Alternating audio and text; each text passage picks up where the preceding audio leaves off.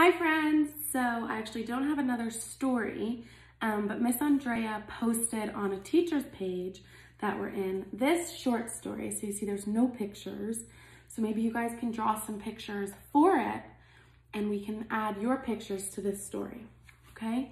But I wanted to read it for you guys because I think it's really important and kind of explains a little bit and dives in a little bit about what is really kind of going on right now. So it's called The Time We Spring Cleaned the World. The world, it got so busy. There were people all around. They left their germs behind them, in the air and on the ground. These germs grew bigger and stronger and they wanted to come and stay.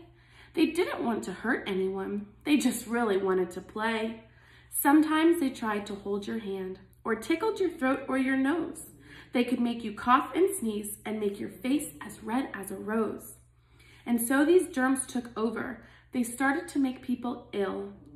And with every cough we coughed, more and more germs would spill. All the kings and queens had a meeting.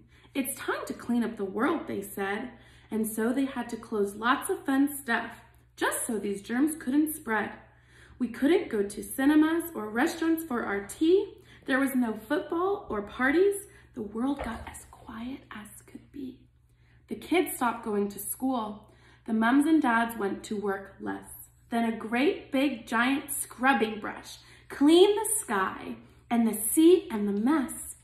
Dad started teaching the sums. Big brothers played with us more. Mums were in charge of homework and we read and played jigsaws galore. The whole world was washing their hands and building super toilet roll forts. Outside was quiet and peaceful. Now home was the place for all of the sports. So we played in the world that was home, and our days filled up with fun and love, and the germs, they grew smaller and smaller, and the sun watched from up above. Then one morning the sun woke up early. She smiled and stretched her beams wide.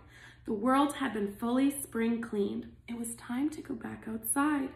We opened our doors oh so slowly and breathed in the clean and fresh air. We promised that forever and always of this beautiful world, we would take care. So we haven't been able to go outside yet, but I think the story has the right idea, is that that's the direction we're moving in. So feel free to draw pictures, whichever part was your favorite. You can send them to me and we can send them out to everybody. And if you would like a copy of this story, let me know. And thanks to Miss Andrea for sharing it with me. Bye guys.